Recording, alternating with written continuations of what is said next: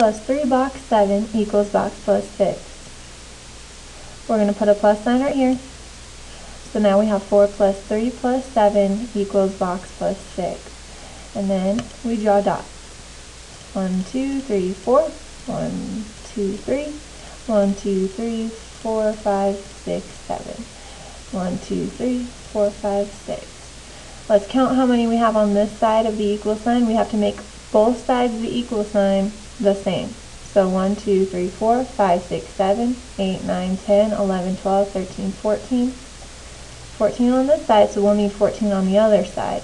So we already have 6, so we're going to count on to get 14. 6, 7, 8, 9, 10, 11, 12, 13, 14. We count how many we have on this side, and that goes in the box. 1, 2, 3, 4, 5, 6, 7, 8. So my answer is 14 equals 8 plus 6. Hopefully that helps.